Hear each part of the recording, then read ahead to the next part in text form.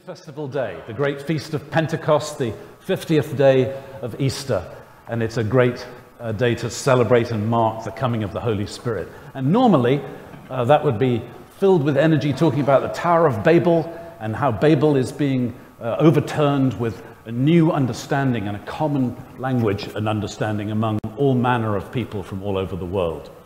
But with what's going on in the world, and has been in recent weeks, I find myself turning more to what I would call a kinder, gentler Pentecost. That is the story in the gospel.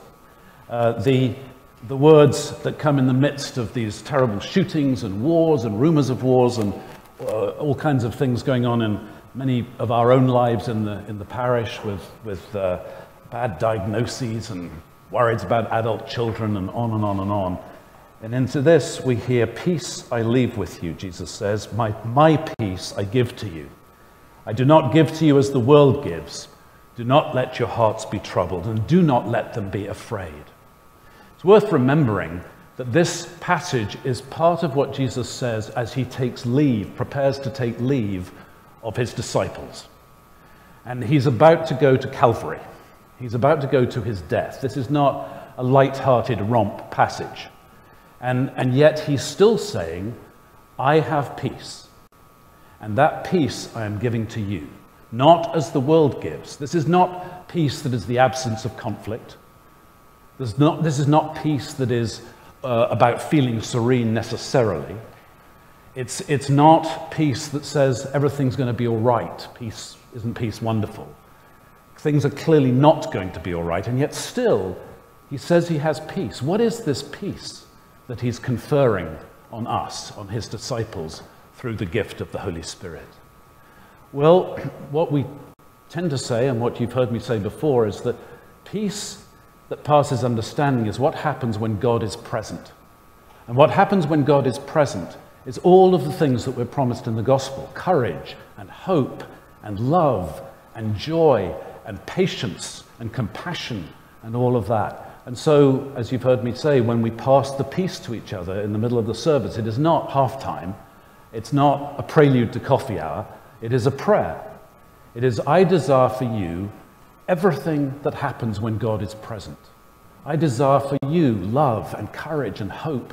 Even if things appear and circumstances are really tough, I still desire for you these things that incur when God is present. And you say, and also with you, I desire that for you as well. So we remember that Jesus is conferring this peace in the midst of a terrible time.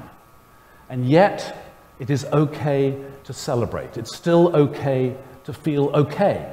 It's still wonderful to have things to celebrate when we feel good. We don't have to take on feeling bad because everything's awful. I do not begrudge my friends and family in England from this marvelous celebration. I don't know if you've seen any of the Jubilee, Platinum Jubilee celebration. It's really quite stunning. And I don't think because the world's falling apart that it's wrong to celebrate.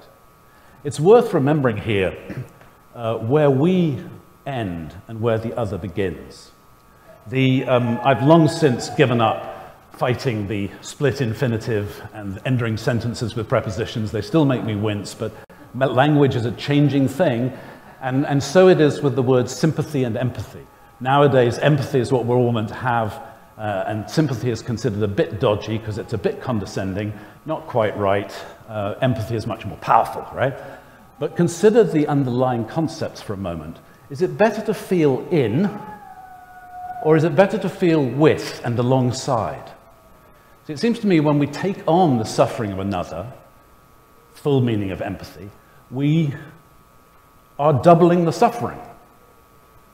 When we move alongside one who is suffering, rather as a splint works with a broken bone, or as a presence can be incredibly powerful for someone who is all over the map, then we're exhibiting peace. We're marking and bearing witness, whatever the circumstance, to what happens when God, through the power of the Holy Spirit, is present. And all kinds of remarkable things follow.